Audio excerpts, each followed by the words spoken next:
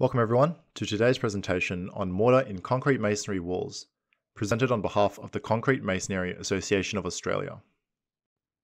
So just some background information before we begin.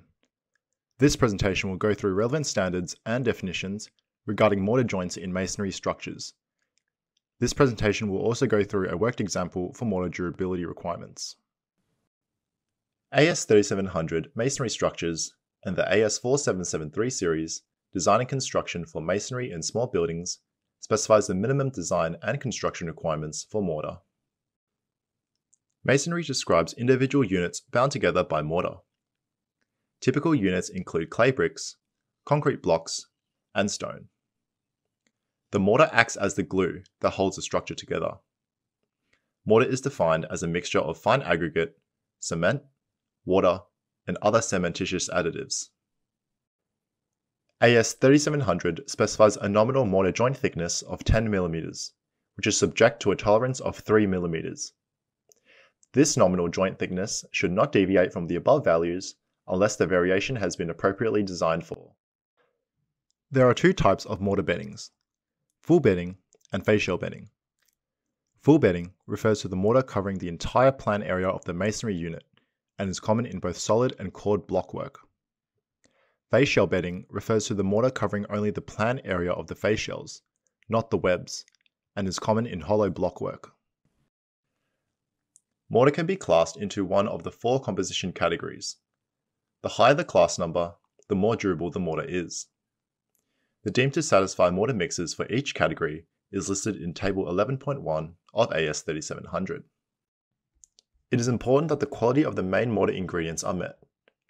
The type of cement shall be carefully chosen as they contain different ingredients. The sand shall be washed, free of salts and organic matter. The presence of salts may cause efflorescence, a white powdery deposit that appears after the masonry wall is constructed. The sand shall also be suitably graded and not contain too much clay.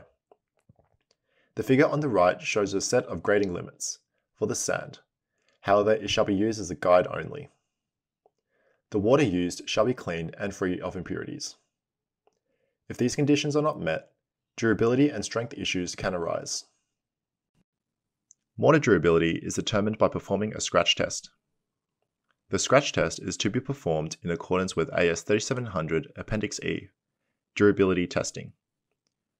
The scratch index requirements for each mortar class is specified in Table 11.2 of AS 3700. The characteristic compressive strength of the masonry wall is also affected by the mortar class and the bedding type. The characteristic compressive strength of the masonry wall for various mortar and bedding types can be found in Table 3.1 of AS 3700. The location of the masonry will also affect the mortar durability requirements. Location can be broadly defined as exterior or interior environments. Exterior and interior elements must meet the following definitions as shown below.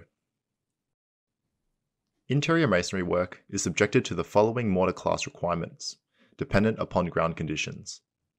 The minimum mortar classes for the following ground conditions are listed below.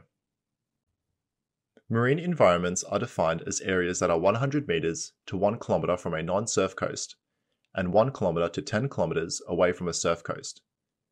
M3 mortar shall be used as a minimum for these environments. Severe marine environments are defined as areas up to 100 meters from a non-surf coast and up to 1 kilometer from a surf coast. M4 mortar shall be used for these environments. The soil in marine and severe marine environments are classified as aggressive. Industrial environments are defined as areas that are within 1 kilometer of major industrial complexes, producing severe acidic pollution. M4 mortar shall be used for these areas. Moderate environments are areas with light industrial pollution or very light marine influence, or both. Mild environments are areas that are remote from the coast, industrial activity, and the tropics. M3 mortar shall be used as the minimum for these environments. AS 4773.1 lists some additional mortar durability requirements for some specific locations listed below. Firstly, masonry work below a damp-proof course or in contact with the ground. Secondly, masonry work with a waterproof coating above a damp-proof course and is protected by a roof. The minimum mortar classes for the following conditions are listed below. These durability requirements are collectively summarized in Table 4.1 of AS 4773.1. You may have noticed M1 mortar is not specified for any of the applications found in the table. M1 mortar shall only be used on restorative works on pre-existing buildings, which originally used M1 mortar. M1 mortar shall not be used for any other applications. Architects often specify mortar joint finishes to their blockwork for architectural effect. Properly filled and tooled or iron joints improve the durability, weatherproofness, and sound performance of the blockwork. The typical joint finishes include flush, raked, and tooled. The most durable mortar joints are tooled, with the least durable being raked. Rake joints are subject to additional requirements. Raking a joint decreases the durability of the mortar joint and masonry wall. For this reason, rake joints shall not be used for hollow ungrouted masonry, is limited to a maximum depth of 10 mm, and shall not be closer than 5 mm to any perforation in core unit masonry, or closer than 20 mm to any perforation in grouted hollow unit masonry. Rake joints shall not be used in marine, severe marine, industrial exposure environments, or bushfire-prone areas. We will now go through a worked example on how to determine the durability class of mortar for a building. A house is being constructed within 5 km from a surf coast. The external blockwork has no exterior coating.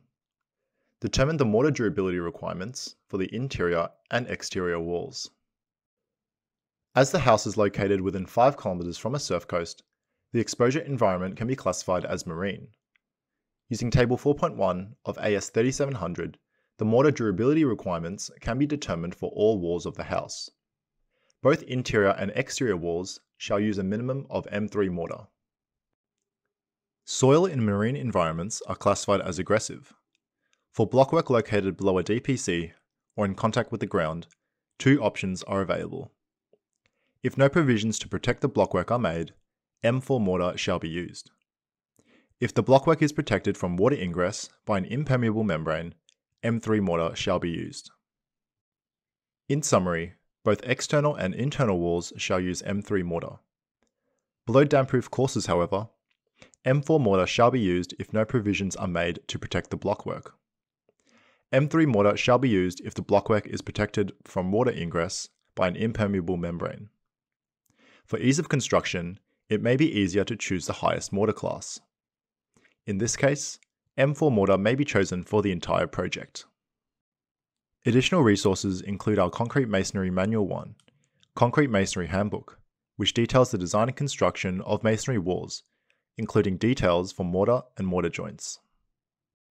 The Guide to Standards and Tolerances documentation, produced by state and territory building authorities, can be used to find more details on mortar. The Association also offers a wide range of free resources available to the public, such as technical manuals, research papers, and case studies. The Association also has a technical hotline where we can answer any of your brick or block related inquiries. Should you have any questions regarding the design and construction of brick or blocks, please feel free to give us a call on the technical hotline. This concludes the Mortar in Concrete Masonry Walls presentation. Thank you for your time, and we hope you enjoyed today's presentation.